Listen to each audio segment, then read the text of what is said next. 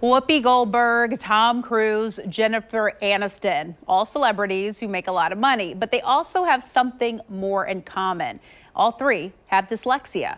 It's estimated that 1 in 10 people have it. It's a learning impairment that causes problems with reading, writing, and spelling. Now, the intelligence of dyslexic people is unaffected, and there are a lot of misunderstandings that create a stigma. So as we take a look at this, we are aiming to raise more awareness and bring understanding about this disorder. These kids are friends and classmates, and they all share a common learning challenge. They all have dyslexia. It's actually the way that the neural pathways of the brain are wired for reading. Scientists know more than ever about dyslexia, but there are still a lot of misconceptions about this common learning difference. I think some people have a belief that dyslexia has to do with vision, that they see things upside down or reversed. That is true, but it's not a vision issue.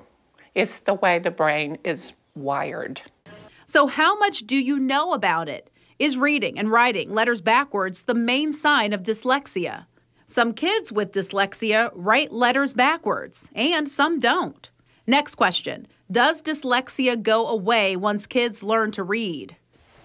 Even after you have intervention, you will always be dyslexic. And most children with dyslexia are also diagnosed with ADHD. And did you know there are dyslexia advantages? They're wonderful storytellers, oral storytellers. They are creative, artistic. Dyslexics make amazing entrepreneurs.